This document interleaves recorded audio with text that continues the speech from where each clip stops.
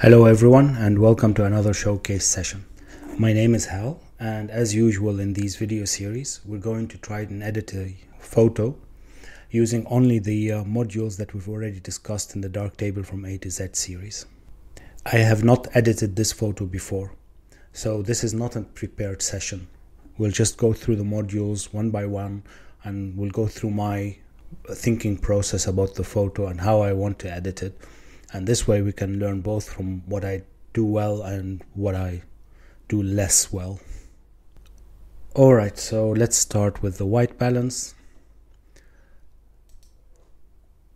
It is a nice trick to use shade preset for sunset and sunrise photos. It emphasizes the reds and it can give a nice effect to your photos. At least I always like to try it and see whether I like it or not. Yeah, let's stick with that. Let's toggle the over and under exposure indication. There's quite an overexposed area here where the sun was rising.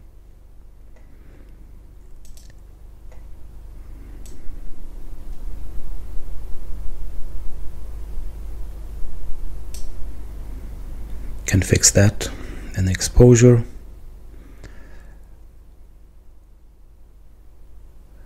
I think that will be okay. We can work on changing the tones later. Yeah, that looks okay. Well, I thought I wanted to keep this image as it was, the format, but now that I look more closely at it, I might want to crop it. It's too much on the side, and I would like to emphasize the mist here without taking too much of the road. Let's try that.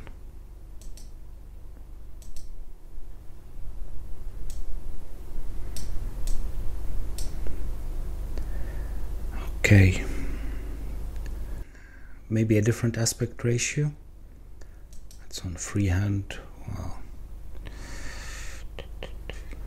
Let's try a wide aspect ratio and see how that works.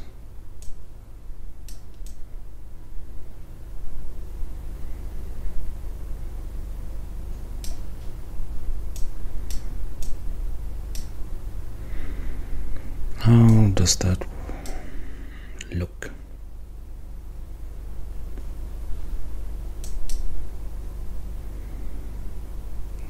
Yeah, that's nicer, right?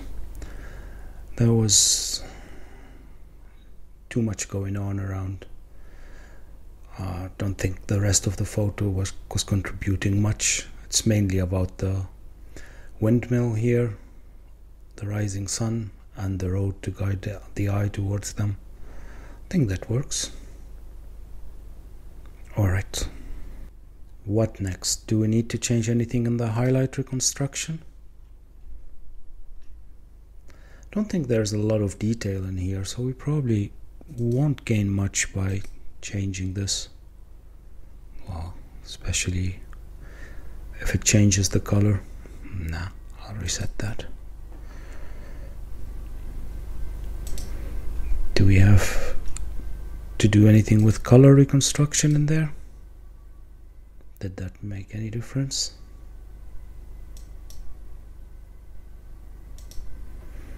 Don't think so.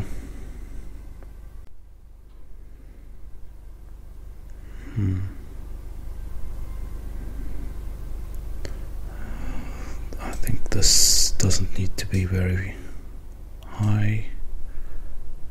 Let's see. Are we making any difference? Saturated colors. If I choose a hue towards the orange, is that making any difference? To be honest, I can't see any difference in there.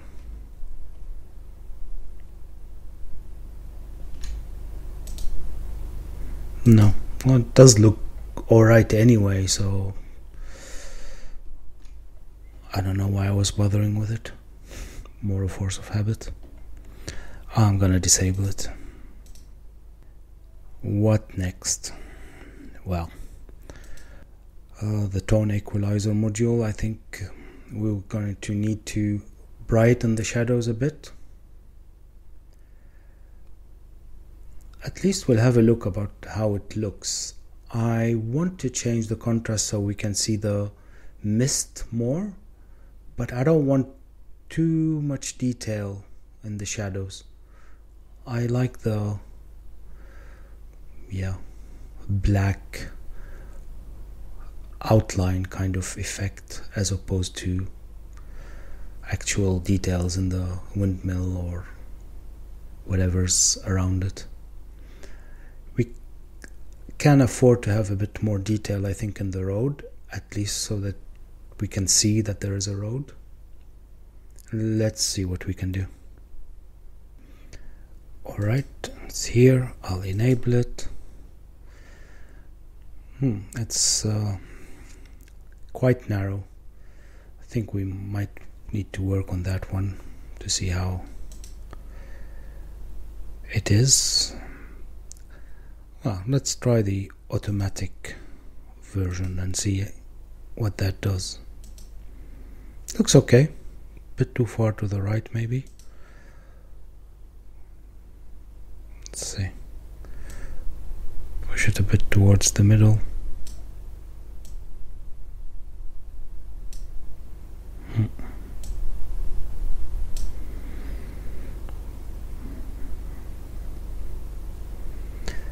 Let's have a look. Yeah, it all looks to be one zone now, doesn't it?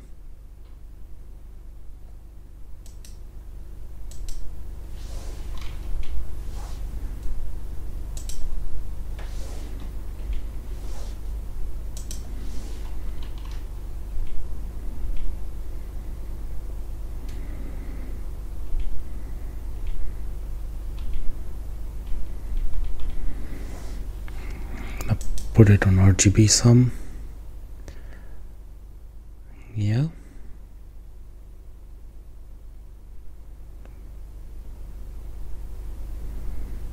Okay, I won't touch the rest, and let's see what we can get. Whoa. What we can get out of that.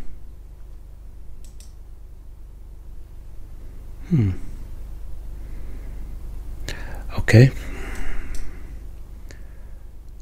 Let's work on it like this and see if that helps.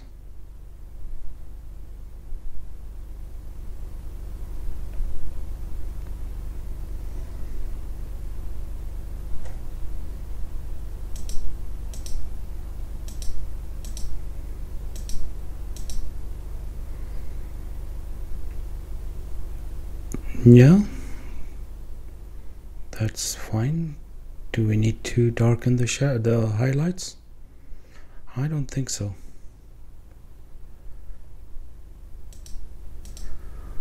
Yeah, you can see more detail here. It needs more work, but I think for this instance of the tone equalizer, I'm gonna keep it at this.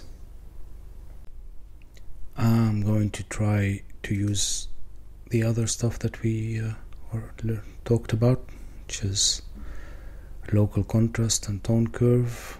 Let's enable the local contrast. Okay. Do we need to change anything in the settings? I don't want more detail anyway. Do we need, maybe we're starting to see too much in here. Shall we try working on the shadows a bit and see what happens? Well, I was pushing it the wrong way. Let's see. Yeah, that's nice. That's nice. Okay. Now I'm going to use the tone curve to lighten this path here a bit. So we'll do a drone mask.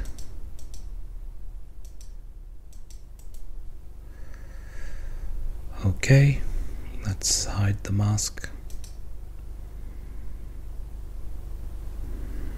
And where is this on the...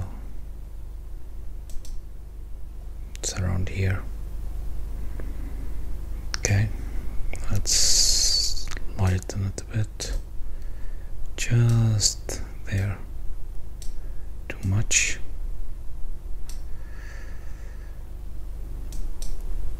Change the feathering.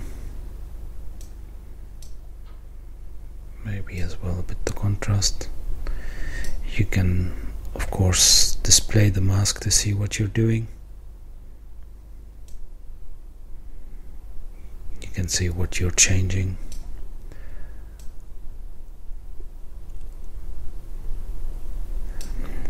Of course I'm more interested in the path than in the grass around it, but you don't want the change to be too abrupt, because then it would look really unnatural. So you'll try to taper it as best as you can. What's the effect now? Might be a bit too much.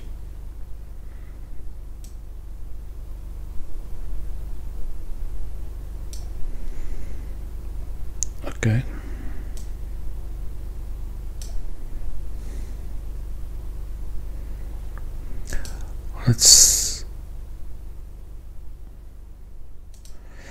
Well, since we're trying things out, I'm going to disable that and try doing the same with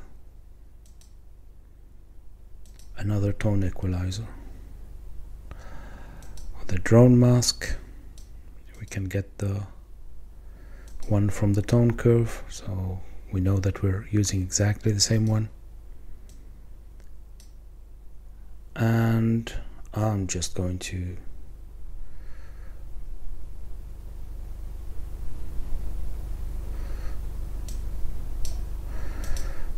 use it as it is with a bit of feathering. I'm not going to bother with the advanced or anything. Let's see.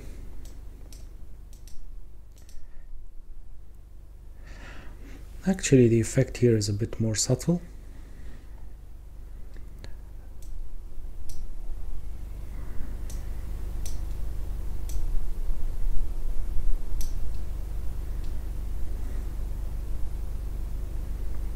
Of course, the whole picture is dark, so we don't want this one to become too light. It's just we want to make it a bit noticeable so that it can help lead the eye towards the main subject. Well, I actually like that.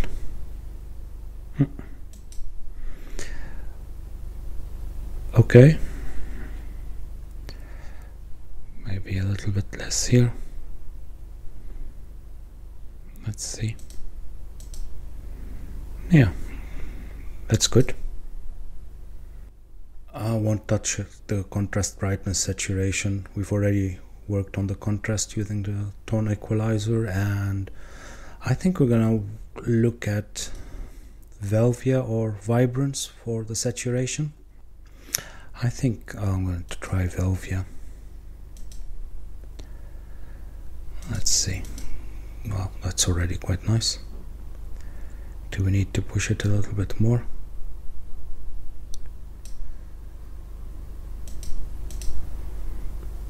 Great. And this photo is mainly color and shadows, so we'd really want the colors to pop, otherwise it's just, there isn't enough in the photo to make it work. Of course, all of this is subjective, so take it with a grain of salt. What about the mid-tone bias? Well, whoa, way too much. Okay, can either reset that or pull it a little bit down. Is that too much? No, I think I like that. Looks good. Now, color correction. Do we want to play around with that? Well, we can try. But what would make sense here? I don't want a lot of color cast in the shadows, do I?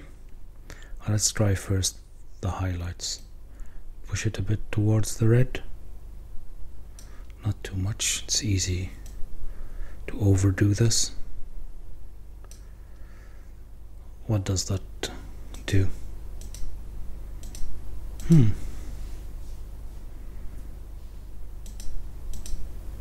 That's nice. Yeah, happy with that. The shadows. Not sure I want to touch the shadows, but okay, let's see. Push it a bit towards the green and blue. Too much. You can see a bit of green here. Does that help? Does it add or does it subtract to from the image? Let's see now. Oh, maybe it's just enough to add a bit more detail in this part. Yeah, happy with that. Okay, let's take a snapshot and see what we did.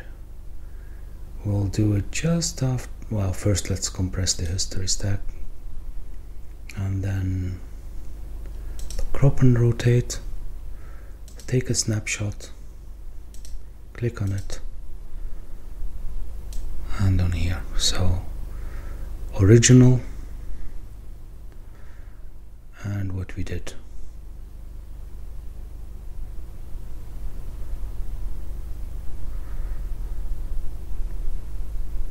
Yeah, I like it. I think we managed to actually add some pop to the photo and